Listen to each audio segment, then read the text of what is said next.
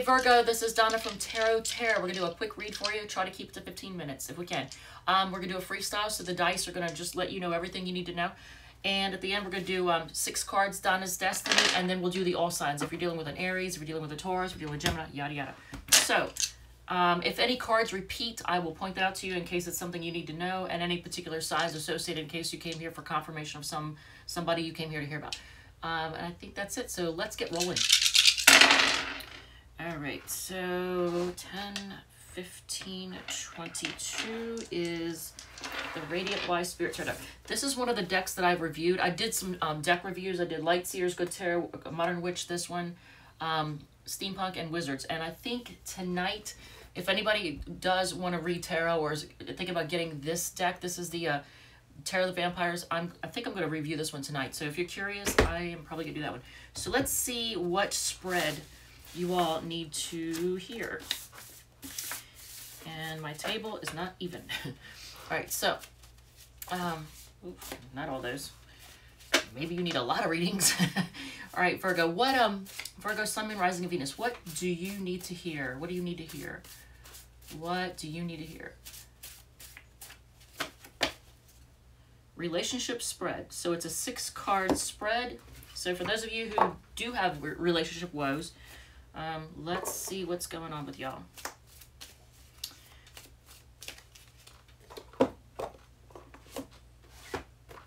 Got a little OCD going on over here. All right, so let's see. 6 cards. Okay. How do you feel about this person? How do you feel about them? How do you feel about this person? You might feel like they're all about their money. You get the King of Pentacles. Or you may feel like, they're materialistic. Maybe. How they feel about you. Ooh, obsessed. They are obsessed with you. Or they may feel that you're, you're the devil. They may think that you're really unhealthy. They may think you're toxic. Or they just might be super obsessed with you. Or it could be both, you know. Maybe they're obsessed with the fact that you are so toxic. What you make together, Queen of Swords is like, okay, so this is going to be interpreted several different ways. Queen of Swords, if it's how somebody is acting towards you, they're being bitchy. Male or female, they're being bitchy. But what you make together, I feel like you make clarity out of the confusion. And you know what, the reason, oh, damn, I did not need to see that. Oh, shit. So, see how, look at all this. This is, the clouds are kind of like confusion, and here's the sword of clarity. So, together, you cut through the bullshit. So, you make clarity out of the confusion, apparently. What you most need to know about them,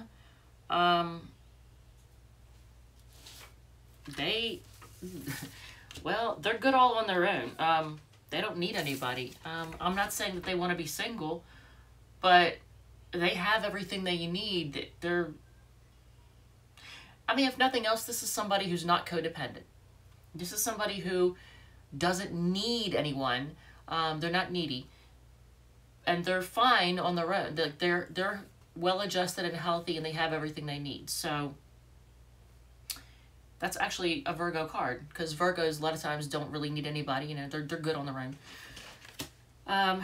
So blocks and difficulties. So this is a new start in love. This is also a marriage card. So the block is, it's not getting started. So this must be somebody you are on a break from, because it looks like the block and difficulty right now is that there's not a new start happening. The best way forward, I gotta see this. This might be good. Ugh. Ignore them. Reject them, refuse them. Best way forward is to ignore them. Because it looks like heartbreak is at the bottom, at the soul. This all revolves around heartbreak.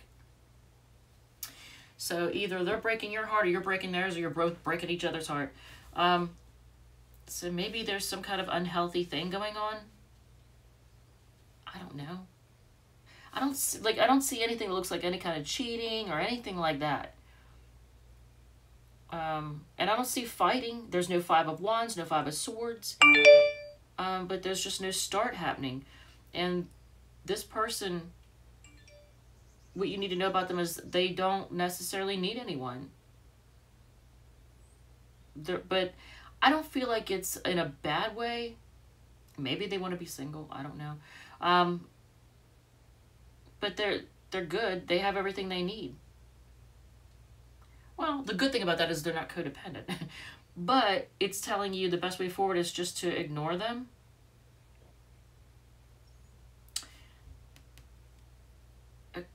This sucks, man. This all revolves around heartbreak. Dude, I'm sorry. I don't want to even give you this. Dude, like it's all, you know, guys that I'm talking to. Yeah, I hate delivering that kind of news. That stinks. But okay, so this particular relationship spread, it's saying, you know what? I said that the Cancer reading, the Leo reading, I'm basically telling everybody, I feel like I'm Rich Lock now. I'm telling everybody to break up with everyone. No offense to Rich if he ever sees that. And don't be telling Rich I'm bad-mouthing him, because I'm not. But it does. Like, if you watch his reads, he's like, nope, I wouldn't do it. It does seem like he says that a lot. 28 is the Modern Witch Tarot. Okay, so readiness for love. Okay, so let's take a look and see how ready you are for love. Because maybe you need to move forward and focus on new.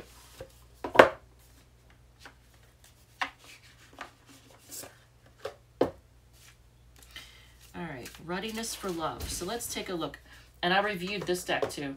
This is one of the ones that I reviewed. So if you're interested in any of those and you think about getting one and you want to know if it's worth the money, check the flip throughs I did.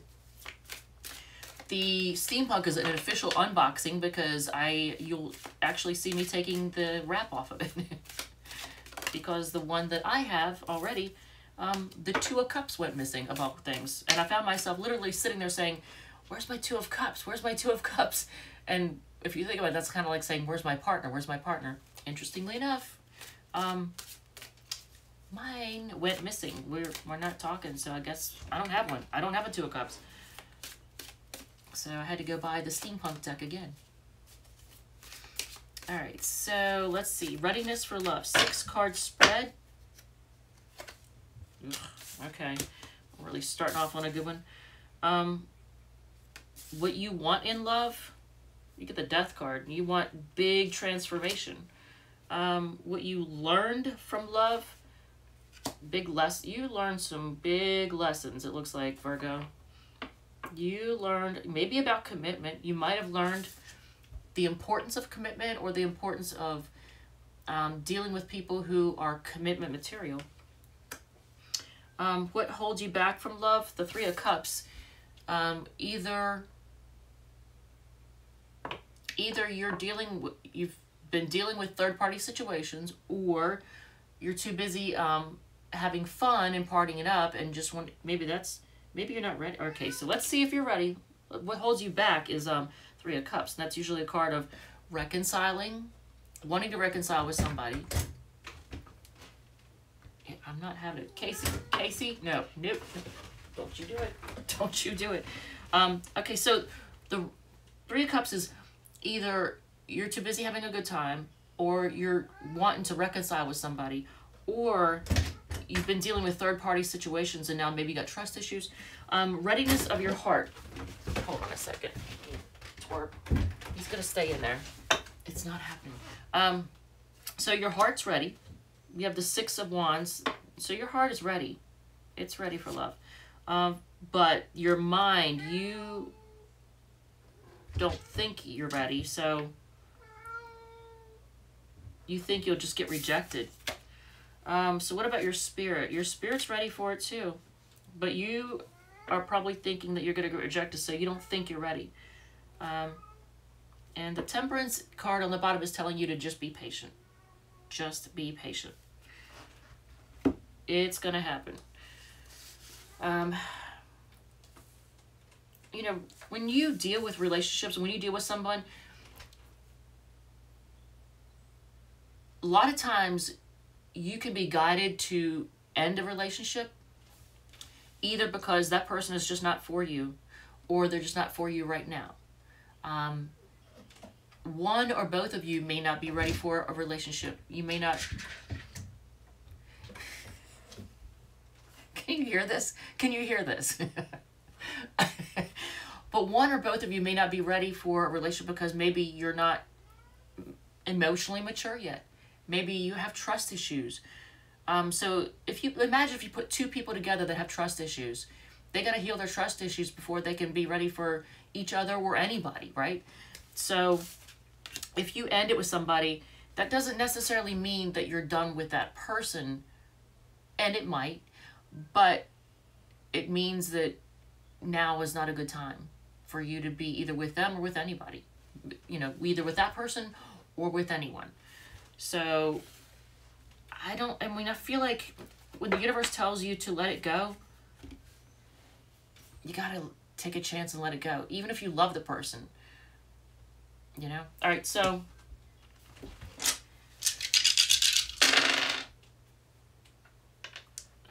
let's see, 10, 19 is Everyday Tarot. Oh, that's that little tiny deck. Look at this little itty bitty deck. This is the tiniest little thing.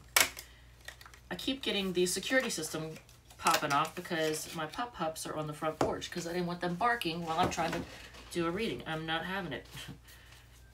Do at least one reading that's free of barking and meowing and chasing and all that crap. Should they be trusted is the next spread. Should they be trusted? All right, so there's somebody you're here to hear about. Let's see if they should be trusted.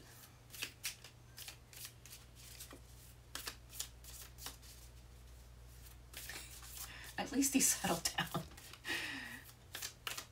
Jesus. All right, so should they be trusted? Okay.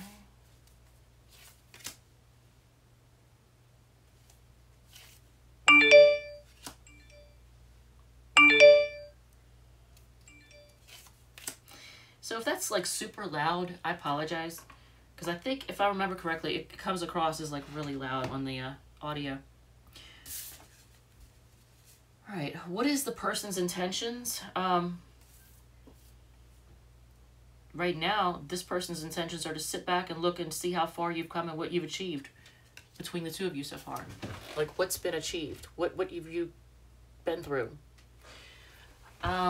Should I trust this person?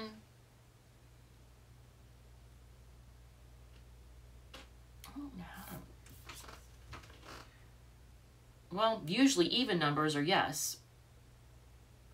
I feel like you want to hold on to them. And they may want to hold on to you. Will the relationship be beneficial? Okay, so you get the Magician. That can be, it's not known. It could be you will manifest things together, or there could be manipulation. Overall advice, this is actually a good card to have as the advice. Take a leap of faith. Be open-minded. On the bottom of the deck, you have the Three of Pentacles, and that's actually a card of working together. So, wow. So if it's the same person as the one up here, it looks like they want to work together with you. But this one was telling you to ignore them. So I don't know. It looks like it's telling you here, the overall advice is to take a leap of faith, that they do want to work together with you. So I would say just be cautious. And we're at 14 minutes. So actually, let's do 6 cards, Donna's Destiny, and then we're going to do the All Signs. And then I got to let the pups back in. And I got to go to a funeral. My aunt died on Friday. It's now Tuesday, and the funeral is at 11 o'clock, and it's 10 o'clock now. And I got to real quickly change clothes and run out the door. All right, so flirt more. Dump them. it says to dump them. I don't know what to tell you, Virgo. It says to dump them. Redecorate your living space. They think you can do much better. Your person might have self-worth issues. They may be really down on themselves. They think you're a bitch. Male or female, they think you're a bitch. Here's what it is. And they miss you on the bottom of the deck. But they're afraid of getting hurt again. This person has trust issues. Oh my God, Virgo, you got a person with trust issues. They're afraid of getting hurt. So if you are dealing with an Aries, oh, here it is. If you're dealing with an Aries, all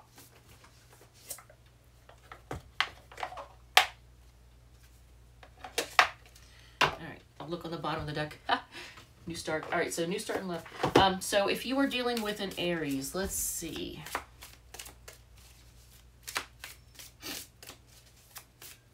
Did anything repeat? I feel like didn't the 4... No. No, I don't think it did. All right. Yep, nothing repeated, I don't think. So, and you have every sign here, so there's that. Yeah, it's literally a little bit of everything. Bunch of pentacles, cups, swords, wands. All right, so if you are dealing with an Aries, they're waiting to see what you're gonna do, and I think they're just gonna end things. It looks like though. If you're dealing with a Taurus, in my head, I literally found myself thinking if you're dealing with a fellow Taurus. So anyone watching this may have a placement in Taurus, Sun, Moon, Rising, or Venus. If you are dealing with a Taurus, they are horny and kind of stubborn and bossy. All right, so if you're dealing with a Gemini, they want to hold on to you. They want a new chapter. So if you were dealing with a Cancer, they're kind of living it up right now, and they're at a crossroads to decide which way they're going to turn. If you're dealing with a Leo, they're having a hard time making a decision, but they do have a lot of love for you. If you're dealing with a fellow Virgo, they've got a lot of passion for you, but they're defensive. They might be trying to fight off other people too, other competitors. So if you are dealing with a Libra, they're kind of being bitchy, but they want things to be equal. That is too funny. It literally is 2 Libra cards. Queen of Swords and Justice card are both Libra cards. But yeah, they're kind of bitchy, but they want things to be equal. Scorpio is taking forever to invest in this, but they do want to work with you. They're just they're slow on their ass. The Sagittarius is kind of weighing their options. They might be juggling, and they're focused on healing and just taking care of themselves and their own stability. Capricorn wants to take a leap of faith. They're moving quickly towards you. The Aquarius wants to end things. They're making a judgment call to end things. The Pisces is... You know what? I almost feel like the Pisces is not realistic in love. They're kind of wearing rose-colored glasses, and they're just thinking about the past. They're going down memory lane, I think. And then here's you having a tower moment with somebody. So, tower moment. All right, Virgo. Love you guys. Thank you so much, and I will see you in the next reading. All right?